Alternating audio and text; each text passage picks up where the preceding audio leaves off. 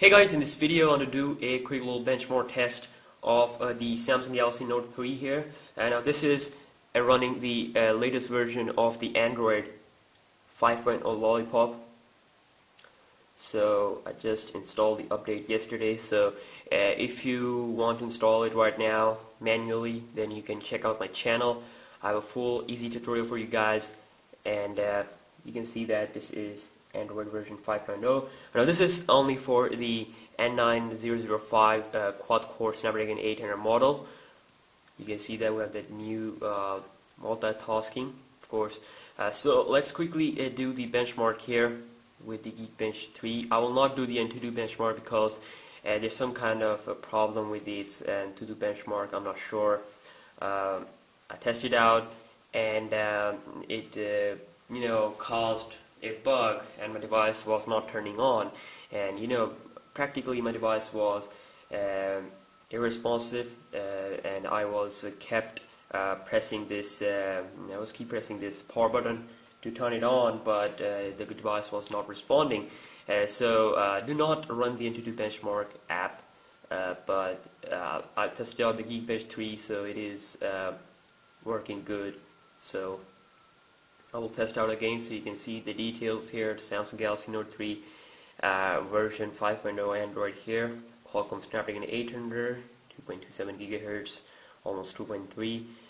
Then also we have 2.77 GB RAM, available 3 GB. So we'll be checking out the benchmark here full.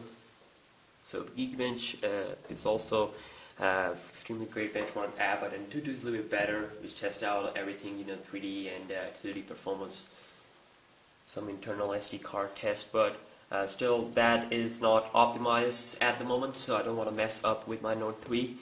So you can see that Geekbench 3 is a faster way to test your phone than Antutu. Antutu takes a lot of time. Well, this one just takes a little bit of time here, so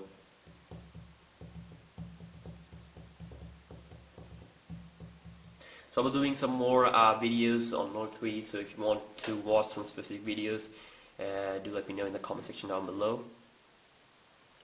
So we are done, almost 95%.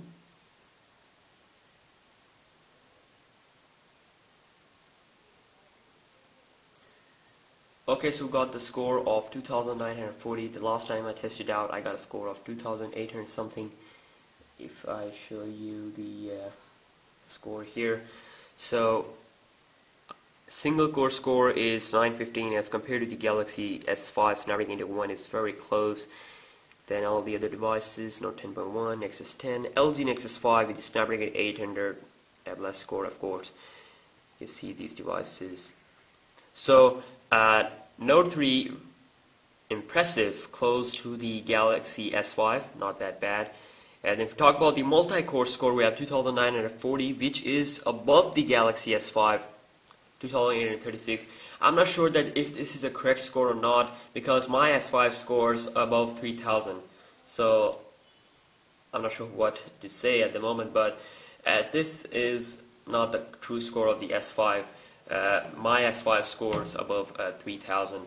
I'm pretty sure. I've tested out a full benchmark video. You can check out my channel.